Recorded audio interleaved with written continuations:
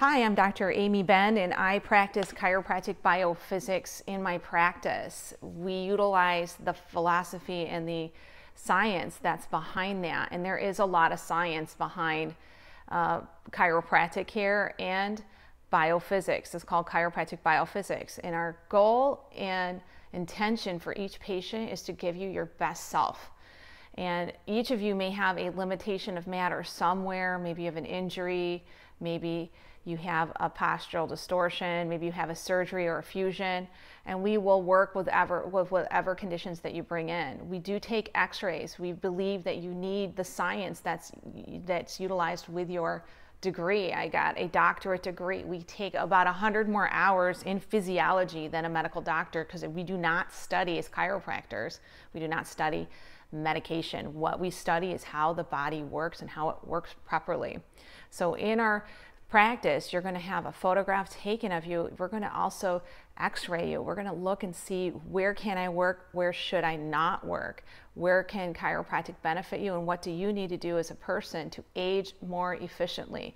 Biophysics assesses whether or not you need to have a heel lift, whether or not you need orthotics, whether or not you need to use a dental roll, and other types of items, postural corrections, yoga exercises. We are there to give you tools so that you can age more comfortably. For some of you, you just want to be able to walk comfortably. For others, you're in extreme pain and you just want to be able to tie your shoes again. Our philosophy and science is there to help you get better function out of your body by using x-ray analysis, posture analysis, and education, examination, so that we can find instrumentation, I guess is another word to say, so we can find your limits and then help you overcome them. So it's important that you understand as a patient that chiropractic is not necessarily something that you just do one time, like when you go to the dentist, you go get your teeth, your filling filled and you're good to go.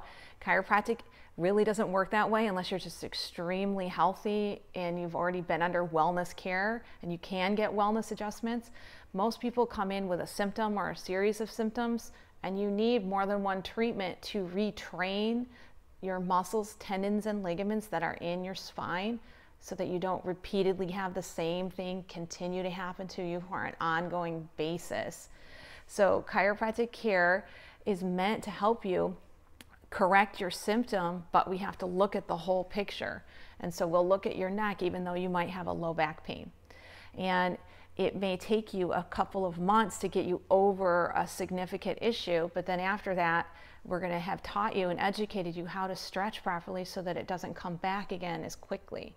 So we have a beginning and end of each program in our practice, and we also cater to what our patients' needs are. So if you're coming to my practice and you're only in town for a month, we'll do what we can for you in that month and then hopefully direct you to another doctor. So please understand, and the reason I'm doing this video is to teach that patients shouldn't be expecting one visit to cure all and everything. Usually the body and the spinal system has more than one condition leading up to another, so they might have more than one area that needs to be addressed, and more importantly, you may have a postural distortion. So when you picked up that piece of paper that made your back hurt, that wasn't really what caused the back to hurt. It's usually more than that.